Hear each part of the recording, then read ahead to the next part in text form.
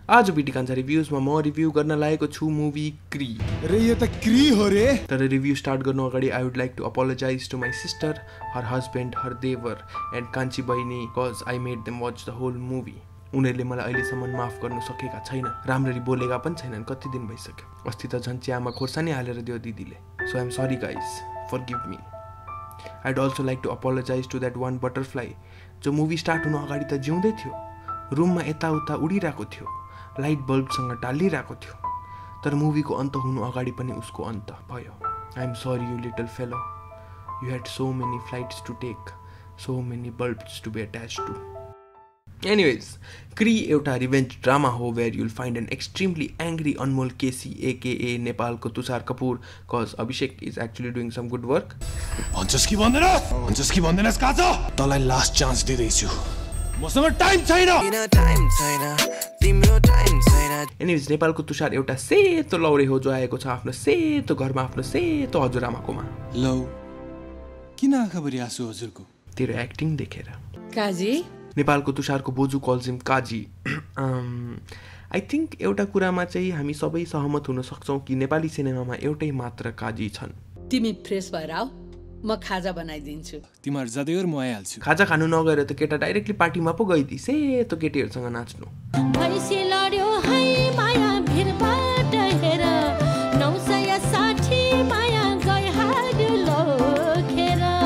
बिचारा बोजू खाजा बनाएर बसिरहेको होला, के यो माया हो? बट यता बोजूको सीमा आन्टी मोड अन छ र उसले नातिको लागि केटीहरूको लाइन लगाइदिएकी छिन्। तेरो कोसँग पट्टा बान्दिम? मसँग। यो चारजनामा के सिमिल्यारिटी छ थाहा छ तपाईँलाई? सब सेती छिन्, बट तुषारको मनमा एउटै केटीको मात्रै छ माया, उसको चाइल्डहुड लभ केसरी। होइन यो केसरी होइन, अर्को या। सो ऊ जान्छ आफ्नो गाउँ जुवा केसरीलाई भेट्नु, अन्त बाटोमा दुई बहिनीले उसलाई एउटा ब्याग पुऱ्याइदिने काम दिन्छन् र एन्ट्री हुन्छ सेतो हिरोइनी दिदीको। एन्ड शी इज लाइक, अलिक छिटो आइज न मोला, मामुको मेडिसिन छ त्यसमा। एन्ड हि इज लाइक, बाटोमा सुसु गर्न ओर्लेको छु। Ew, how disgusting. Excuse me, selfie लिन सक्छु प्लिज? खोइ त मुख चुच्चो पारेको। ए सुँगुरको जस्तो। So funny. ऊ बाटोमा नयाँ दसैँको लुगा लगाएको सेतो दिदीहरूसँग सेल्फी खिचिरहेको बेला दिदीले कल गरेर इरी गरी बस्छे। रामशङ्कर दबाई सक्नु आँटेको थियो भने पहिले मगाउनु पर्थेन? How irresponsible. क्यामेराको बाहिर 4 जना दिदी, सेल्फीमा 3 जना दिदी, एउटा दिदीले पाउट गरेको त मतलब हैन सर। चिया त मिठो रहेछ त दिदी, लोकल हो? यो त भैँसीको हो। सहरतिर त भैँसीले डल्लो डल्लो मोमो पो दिन्थ्यो त दिदी, यहाँ त दुध पो दिँदो रहेछ। Are you comedy me? बल्ल हुन्छ सेतो हिरो र सेतो हिरोइनको भेट, अन्त सेतो हिरोइनी चिप्लिन्छे। अरे होइन, हेरेर हिँड्नु नि।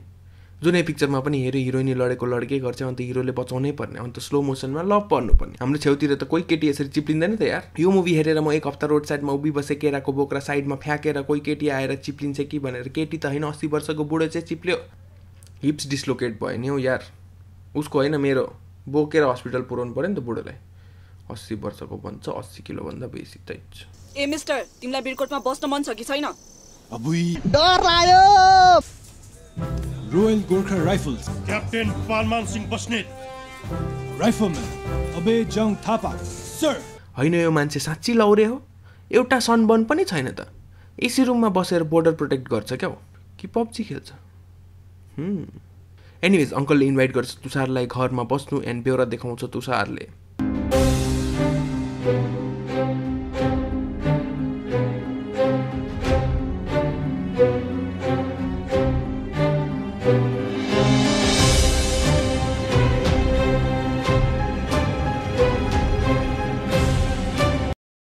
के एक्सपेक्ट गर्नु यार। सो यो मुभी 1990 को होइन, यो मुभी हो 2019 को। 2019 मा हाम्रो दिमाग यति त खोलेको छ कि where we can understand the difference between what is romantic and what is harassment. This is harassment. ठिकै छ, तिमीले सानोको लभ भनेर छेड्यौ, but C doesn't no you yet. उसको लागि त तिमी एउटा कम्प्लिट स्ट्रेन्जर हौ।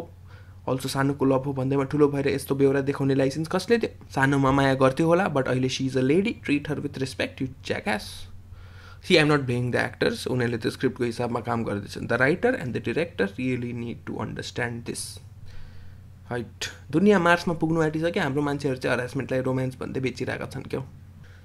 Control BT control. अब त्यही छुँदैछु त।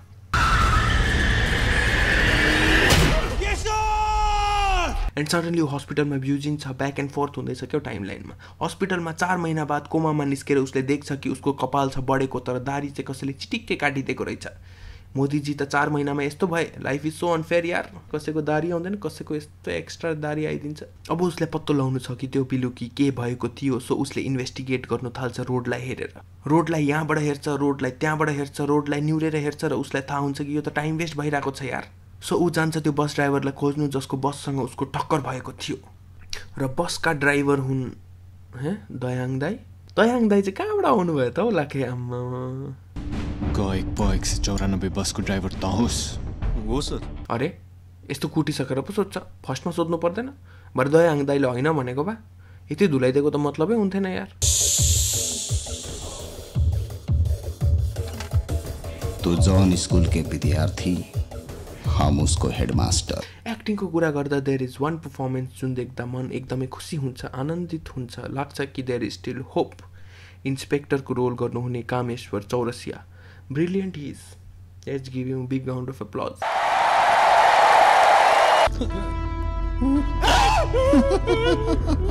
होइन दयाङ दाइलाई के साह्रो हेपेको यार, जो आए पनि कुट्छ। क्री एउटा रिभेन्ज ड्रामा हो, सो भिन्न भिन्न वर्गका गुन्डा हुनु जरुरी छ। लाइक यो मान्छे हु is angry and crash, then यहाँ अर्का हुनुहुन्छ हु is also angry and crash, र यता मेन गुन्डा हुनुहुन्छ हु is angry and crash and टल। So much variety. Angry crash र टल गुन्डाले खैनीको बट्टाबाट कोक निकालेर स्नर्ट गर्छन् बिकज गुन्डा। यता लिङ्गे पिङमा वाट फरवर्ड गर फरवर्ड, थैच के हो यस्तो रामशङ्कर, के हेर्नु परेको नि? ए सपना पो देखेको रहेछ। यस्तो सपनाहरू देखेर हेर्नु त्यहाँ। हेर्नु नि बुढोले फेरि हल्का स्माइल दिएको, चालामाला ठिक छैन जस्तो छ यहाँ कसैको। उता सेतो हिरोइनी दिदीले निकाल्नु खोज्छ नेपालको तुषारलाई, citing is behaviour from previous night. But गान्धीजीको कान छोप्ने बान्दर जस्तै बाउरा आमाले केही सुन्नै मान्दैनन् यार। आफ्नै घरमा सेफ छैनन् चेलीबेटीहरू। हेर्नु त्यहाँ त्यसै आँट थोडी आउँछ। लौरी हो लौरी, समातेको हात र तातो भात कहिले पनि छोड्दिन। आफ्नो बेहोरा त्यस्तो छ, लौरीहरूको नाम किन बदनाम गर्छौ यार? बिहे गर्छौ मसँग? म त जिन्दगीभर दिइराख्छु नि। के? म त जिन्दगीभर दिइराख्छु नि। रामशङ्कर के सुन्नु परेको नि? के? जुठो माया मतलब टङ्किस। अल्सो आज थाहा पाएँ मैले नेपालीमा टङ्किसलाई जुठो माया भन्दो रहेछ। त्यसको मतलब फ्लाइङ किस हो चोको माया, ह्यान्ड होल्डिङ हो छोको माया, सँगै लुगा धुने हो धोको माया, सँगै घाँस काट्नु जाने हो डोको माया, हर्नी पिपलको माया हो बोको माया। छ्या, अब हिरोको माचोइजम देखाउनुको लागि हुन्छ कबड्डी टुर्नामेन्ट र गाउँलेहरू छन् एक्साइट। यो दिदी झन् बेसी एक्साइट। कबड्डीको खेलमा अर्को टिमले खेल्छ गुल्चे, सेतो हिरोइनको बाउलाई पनि कुट्छन् र सबैलाई बचाउनु आउँछन् नेपालका तुषार, जसले आफ्नो बल र ताकतले सबैलाई एक सर्टमा नै ढालिदिन्छ। कज उसको नाम हो लौरे भाइ। यो राईको सर्ट खाएपछि भन्छ सबले सरिदाई। यो देखेर सेतो हिरोइनी दिदी बिस्तारी पर्नु थाल्छ सेतो तुषारसँग लभमा।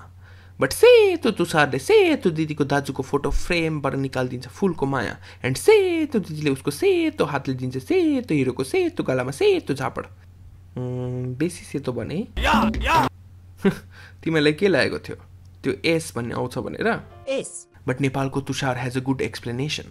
झ्यालबाट बाहिर हेर्दा हि इज लाइक तिम्रो दाइ थियो एउटा लौरे, र मर्नु अगाडि उसले 2000 जना मान्छेको ज्यान बचाएको थियो। 2000 जना मान्छेको मुटुमा बस्ने लौरे कहिले मर्नु सक्दैन। So emotional. एन्ड दिदी इज लाइक निकल, अरे पहिली फुर्सद में निकल।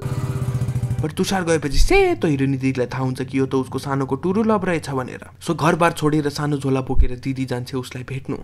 उता नेपालको तुषार हजुरआमाको काखमा छ स्याड, एन्ड देन आउँछ दिदीको मेसेज, अन्त ऊ हुन्छ ह्याप्पी।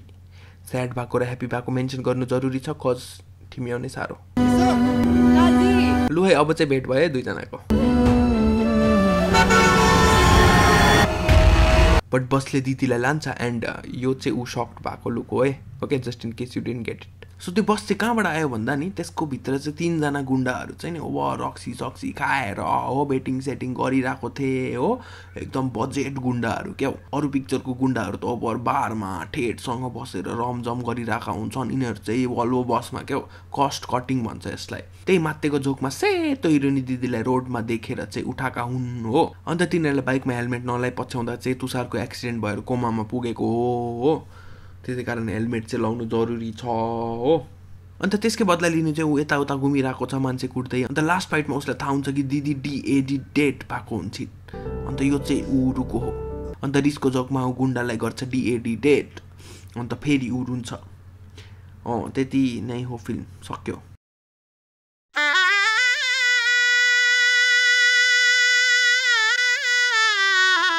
सो यो रिभ्यू मन पर्यो भने लाइक गर्नु होला शेयर गर्नु होला सब्स्क्राइब गर्नु होला र हेर्नु नबिर्सिनु होला बीटी कान्छा कान्छा कान्छा म त जिन्दगीभर दिइराख्छु नि